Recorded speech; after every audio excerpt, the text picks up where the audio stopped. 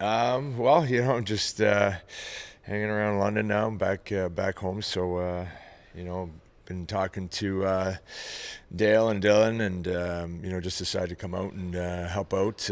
Just helping out on the ice and wherever I can, maybe at games, eye in the sky or something like that. So. Yeah, just getting a feel for it. I think for me personally, testing the waters and also being able to, stick to my roots and be back here in London and help the organization and help them to continue to be successful. What does it mean for your career right now as a player? Right now there was, I was thinking about going back over to Europe. There wasn't a ton of, options or anything really worth my while.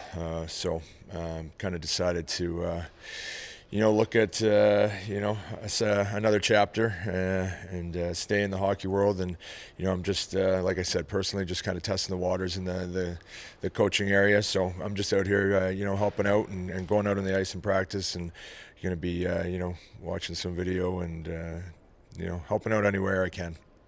Title of assistant coach? Is that what we're calling you, or what? No, not yet. Anyway, just like I said, just helping out and being more of a mentor and helping out the kids. It's something I've always thought about doing after I was done playing. So, yeah, like I said, just.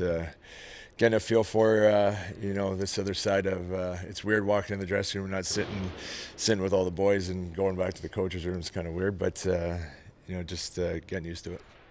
How was skills coach? Yeah, skills. Just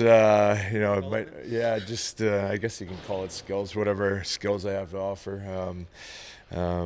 Just going out there and